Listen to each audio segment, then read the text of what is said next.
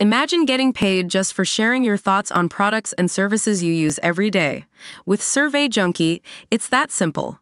Click on the link in the video description to discover how you can start earning today by taking surveys. Question: when did black become de rigueur for funerals? Black was the color for mourning dress dating back to the Roman Empire, when the toga polla, made of dark-colored wool, was worn. However, in Britain, white or brown was worn by commoners. Black or purple was reserved for the nobility. There were two factors that set black apart: its cost and sumptuary laws. To achieve black or purple hues required multiple rounds of costly dyeing, using the red roots of madder and the blue leaves of woad. Sumptuary laws imposed a fine on those attempting to copy the fashion choices of the nobility. For the nobility, funeral garb was an expression of both wealth and fashion. After the deaths of her father-in-law, mother and first husband, Francis II of France, between July 1559 and December 1560, Mary, Queen of Scots, wore a form of mourning called en deuil blanc, involving a white pleated cambric veil. By the Georgian era, sumptuary laws were abolished and wealthy commoners began to wear black as a status symbol. Black became customary in the West in all classes thanks to Queen Victoria.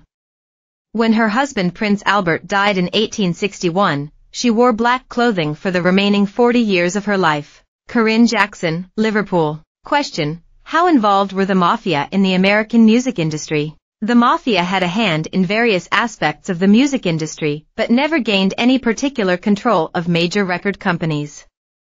From the 1920s, the mafia owned or controlled many nightclubs and venues where artists performed, especially in cities like New York. In the 1940s, over two-thirds of all record sales were aimed at the jukebox industry.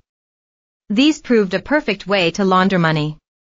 It is said the mob accountant Meyer Lansky controlled every Wurlitzer jukebox in the New York area through the MB Distributing Company. However, the figure most often connected to both pop music and organized crime was the impresario Morris Levy.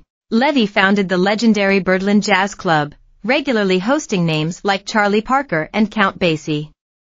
He owned a record pressing factory and the Strawberries Records tape stores, but soon recognized that the real money was to be made in music publishing.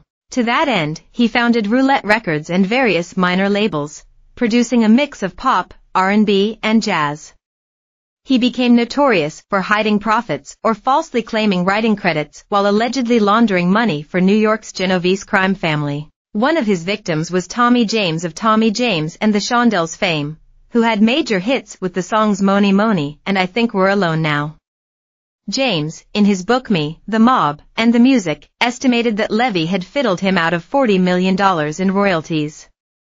He accused Levy of strong-arming artists into terrible contracts, buying up the rights to old hits and suing anyone who infringed on his copyright. Morris Levy's career came to an end in 1988 when he was convicted for conspiring to extort John Lamont, a Philadelphia area record distributor, and sentenced to 10 years in jail.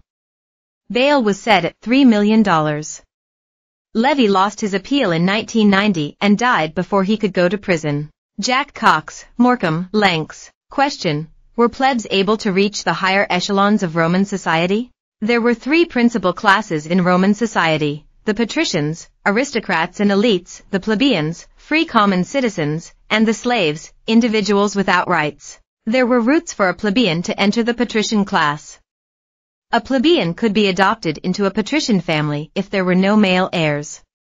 The Roman law of succession recognized a haeres necessarius, a necessary heir, usually the eldest son, who would inherit the bulk of the estate. A patrician would adopt a son, often his own with one of his slaves, or from one of his favored plebeian clients, to continue his legacy. Under the empire, a plebeian could also be ennobled by imperial decree, per rescriptum principis. This might happen when a city senate had too few members. Plebeians could also reach high levels in Roman society without promotion to the patrician class. Prominent plebeian families regularly held the consulship and were influential in the Senate.